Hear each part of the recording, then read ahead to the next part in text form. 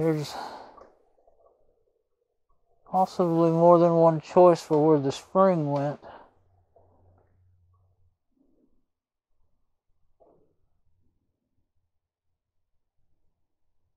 Kind of weird. I'm wondering if it was even in the right place.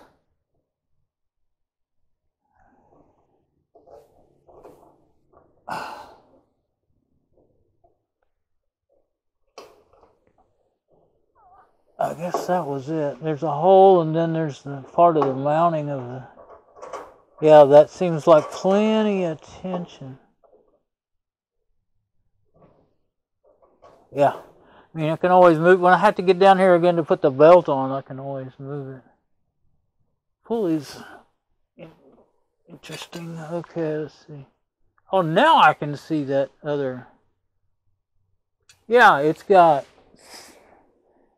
3 wires on it, and one of them jumps from the... There's numbers on that thing. Well, it's working, so I'm not going to waste time trying to do anything else about that. It looks like I couldn't get a good picture. I like to take pictures of numbers so that I can, if I need to look something up and find a new one, I can go by the picture, you know, any time. But that's also another bunch of work in itself, you know. So I'm not going to do that right now. Okay, pulley is on. Still had to get down there. Didn't avoid getting down there, did I? But I got it done. Okay. I know I may ought to run down. Yeah, I tried to kind of wipe my shirt just a bit, and it was so much dirt coming off of it. So I'm gonna go down here somewhere, down there, and take a quick air bath.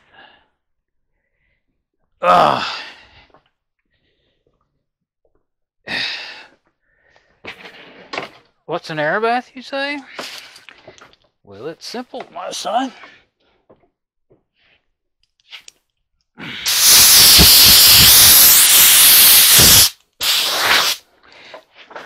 Although it's more akin to a shower. There we go. My chair's in the way that I can't get enough hose out here.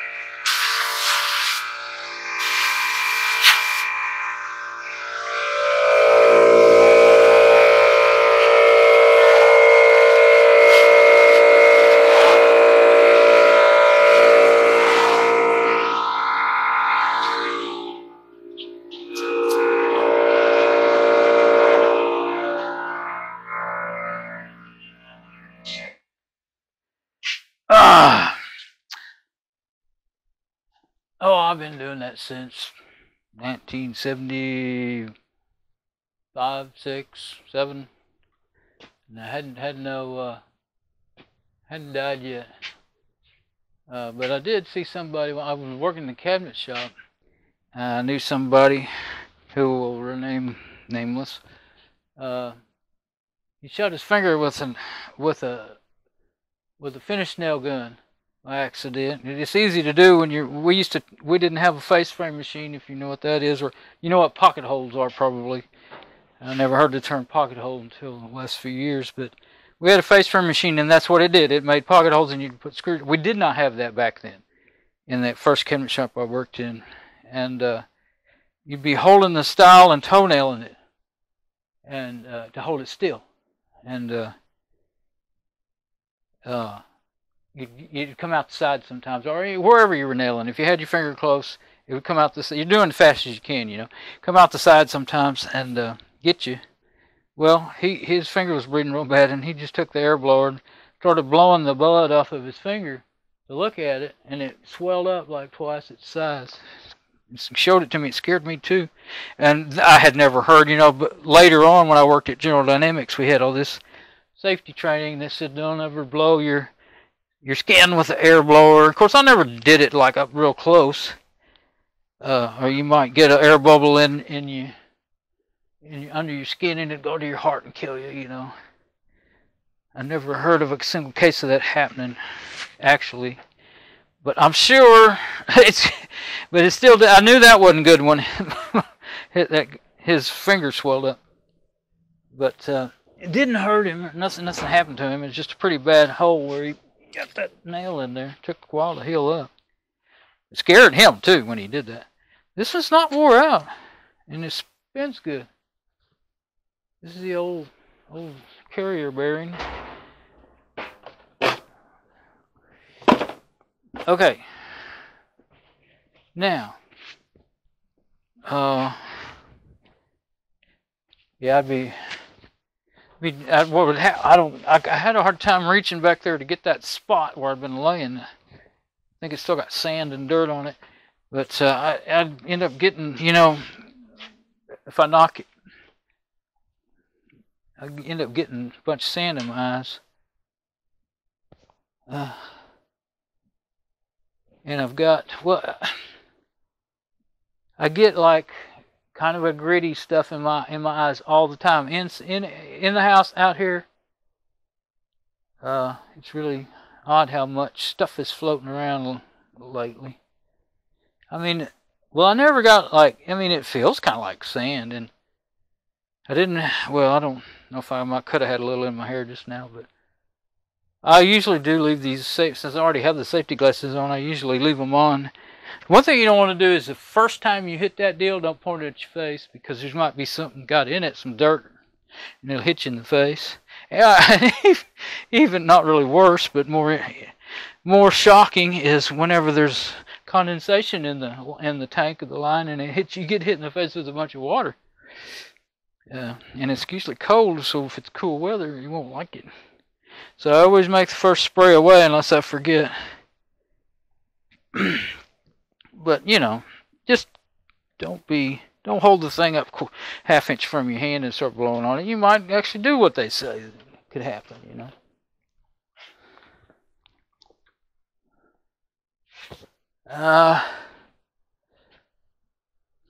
Kind of sluggish. But it is a long day for me, for sure, because I got up, well, it was I guess it was 1:40 something when I think it was 1:40 something, or was it 12:40 something, when I sat down to eat. And I got up at 9 or 10 last night, and then I came out here and started working about 6:30, I think it was, this morning.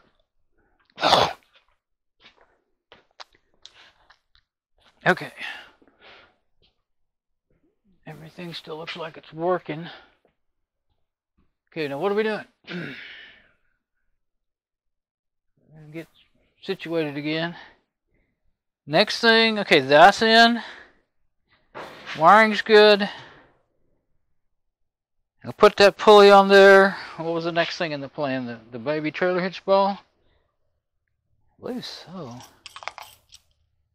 But that wheel I was showing you earlier, down there below, that little wheel I put in there years ago, if you can see it from here, it may be blocked by that bar.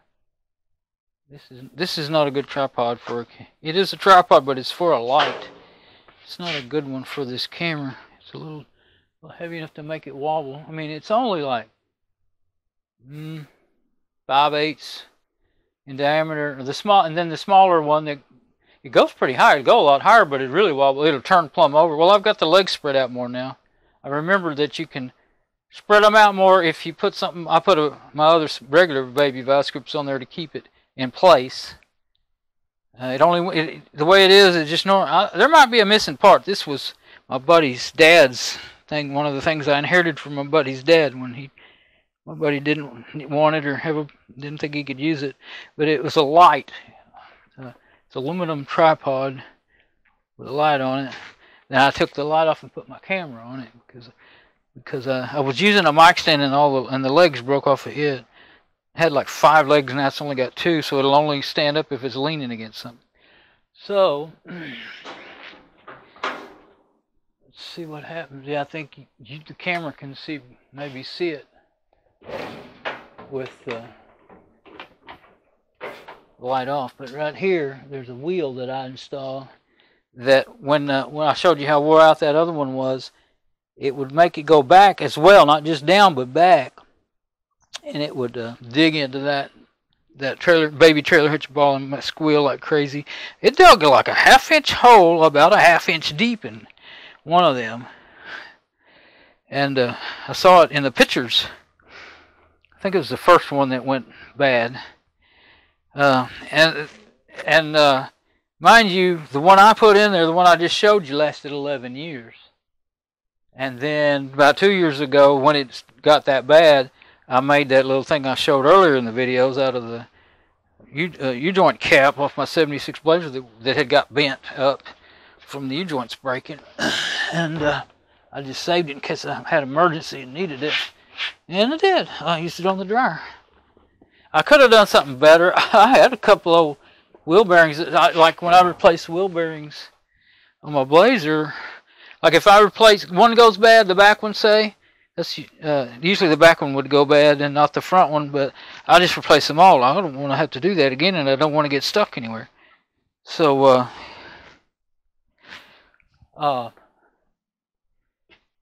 so I have some that are good, and they definitely handle going that slow, you know. I was looking at them, I was like, man, that's going to make the job 2 or 3 days, you know, trying to really make a real mount for it and all that stuff. I just thought about welding the race to the back of the thing or something, or to a bracket, but I knew as soon as I hit that race, it would ruin its temper. It might even crack and break. You know, those things are super hard. The bearing races are. Yeah, you hit it with heat. You probably would. You'd really need to preheat those to weld them, because I've been watching a bunch of videos, welding videos, trying to learn more. And also, I got a broken vise kick, cast iron vise that I've always wanted to fix for many years. And I knew they were hard to weld, but I didn't. What you have to do is heat them up and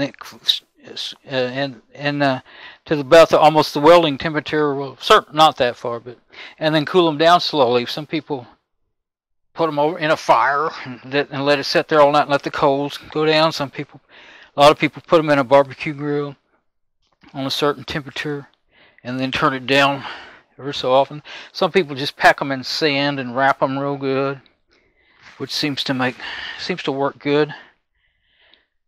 So I'm going to shut you back up again. Now, I'll go ahead and turn you, getting to where you're going to see my wiring and stuff, aren't you? Oh, I can't see that. It goes upside down when I try to look at it. And I'm going to go flip it the other way. Oh, now I can see what I'm doing. Okay. So we'll just put it about right there, I guess. Yeah. And I'll work on it right in there. So, right where it sets, or maybe I might have to move it a little bit, but see, I've been using it for stacking stuff on while I've been working. But,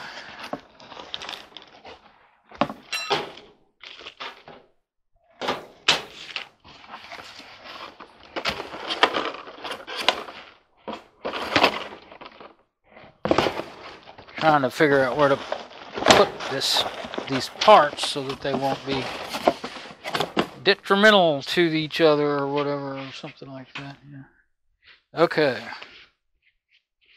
That's going to be really greasy, so I probably better go get... Well, no, I don't have to clean that up. But I may get my gloves and put them on to get it off of there. I think I will. And then...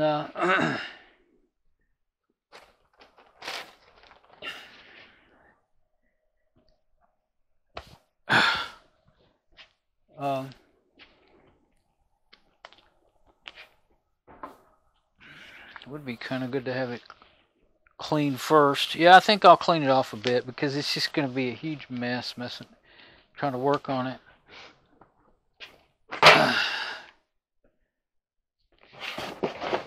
Get my DeWalt out. Going to be wanting to use it. And some Phillips screwdriver head. Yeah, there's one. I think that's the one I took it out of there. Look at those screws and see if they're big. I think they're normal size. If they're real big ones, then I'll get my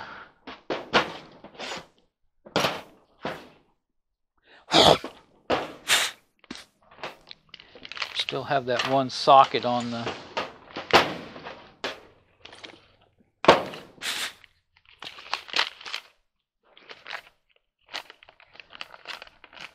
now my screws everything's harder to do with gloves on. Screws didn't want to come out of there. So what I'm trying to do is make sure that yeah, that fit good. Yeah, okay. Trying to make sure I don't start out with a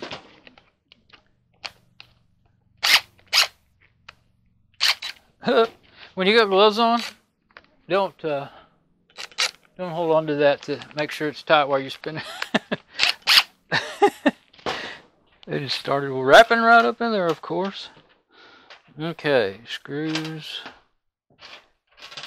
Put them in that little deal so I can't lose them. Yes, I got more stuff to pick up. Okay. Got these old dirty, greasy nuts and bolts that I pulled off earlier, and I still haven't picked them up, and they're just in the way. Okay, I want to go get my. Need something to put them in. That's why I just laid them down. I got to go get my cleaner. My what do you call that stuff? Oh, everything hurts. Mineral spirits. That's what I call it. I'm gonna blow some of this crap off of it. Hopefully not on me.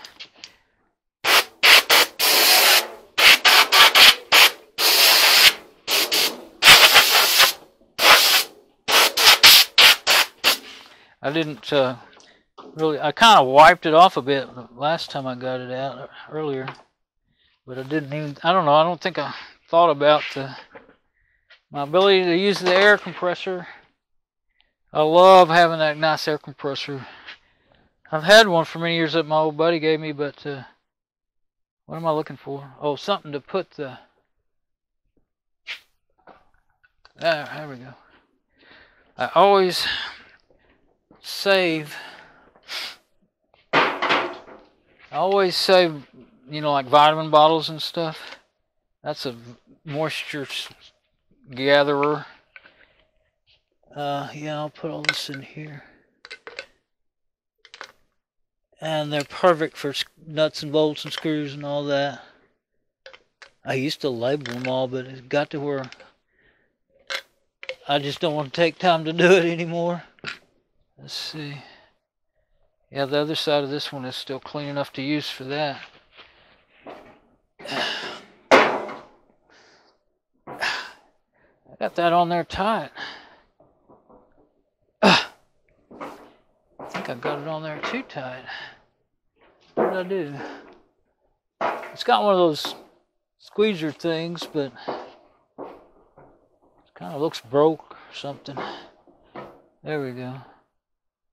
I don't know what was going on with that. I think I broke it so it would quit locking. But I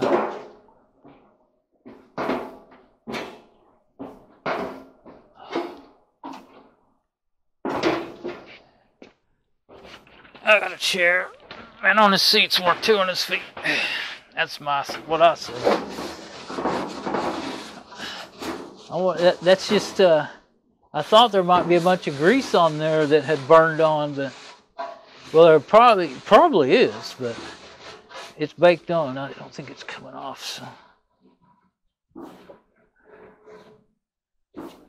Okay, now where's this other one? I don't want to get that inside of there. Let's set it down over here. I haven't been able to see it because I didn't clean it off yet.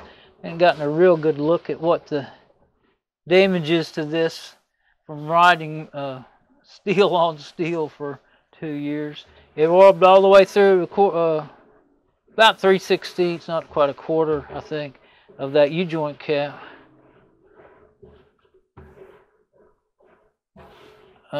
And this was, we'll look at them, the old and the new one together here in a minute. There we go, that's good enough.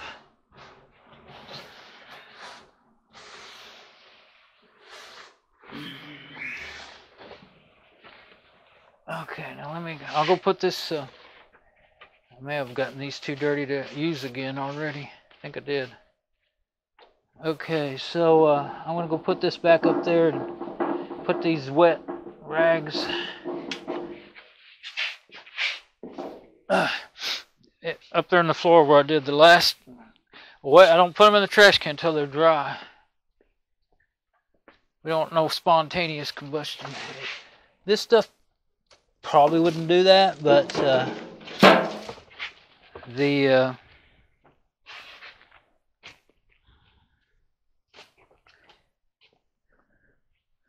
think I'll get another pair of gloves. I may want them. I don't know if I want them right now, but I might. We'll see.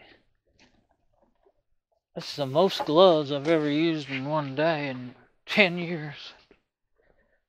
But I don't care. Usually I just quit worrying about it after. I'll wear some for a little while and then I'll get tired of messing with them or get tired of worrying about it or whatever. And I'll quit wearing them. But I really don't want to. I'm going back and forth between things where you really don't want dirty hands and then where it doesn't matter. Yeah, I'm messing with these screws. If I can go without them, I will. Just put them over here where I'll have them. Okay, now I think I'll grab these work gloves for rolling that thing around, and then when I get I'm not quite sure how I'm going to set it to do this. I guess just turn it over. That hurts my ears. Yeah, there's a screw missing right there. I probably should check those, make sure they're tight. They come loose. I wonder if it's in that screw is in yeah, there we go. Yeah, probably still, yeah, be easier to do it like that. Yeah, you can kind of see in there. There's 3 screws. I think I can just do it like that, yeah. 3 screws that holds that on, and they come in from this side. Where's that Phillips screwdriver? I'll be needing it. It's in my pocket, where all good screwdrivers should be. No, it's not. Where is it? There it is. If you put in that pocket, you can put 2 screwdrivers, they'll stay. One, they'll just fall out.